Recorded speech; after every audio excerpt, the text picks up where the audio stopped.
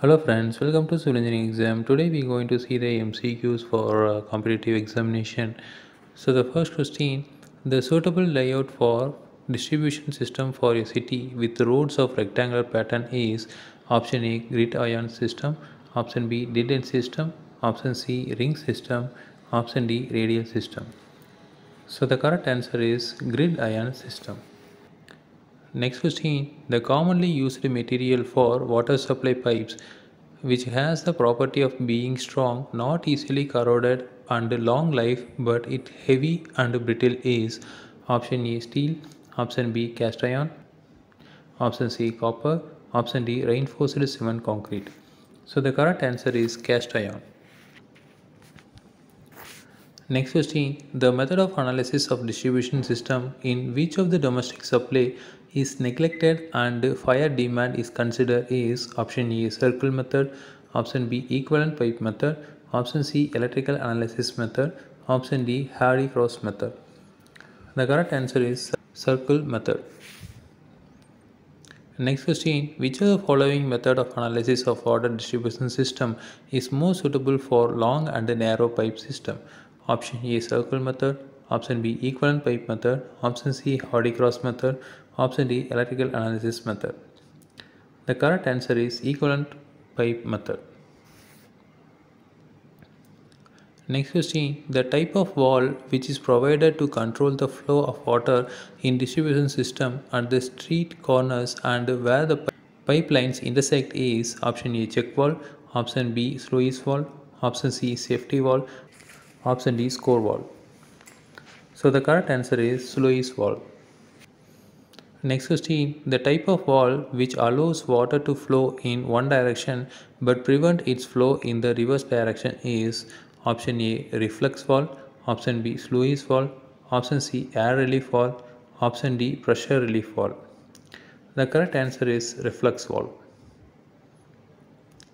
Next question, a sewer that receives the discharge of number of house sewers is called option A house sewer, option B lateral sewer, option C intercepting sewer, option D submain sewer. The correct answer is lateral sewer. Next question, pipe conveying sewage from plumbing system of a single building to common sewer or point of immediate disposal is called option A house sewer, option B lateral sewer, option C main sewer, option D submain sewer. The correct answer is house sewer. Next question, for a country like India where rainfall is mainly confined to one season, the suitable sewerage system will be option A separate system, option B combined system, option C partially combined system, option D partially separate system. The correct answer is separate system. Next question, average rate of water consumption per head per day as Indian standard is option A 100 liters, option B 135 liters, option C 165 liters, option D 200 liters.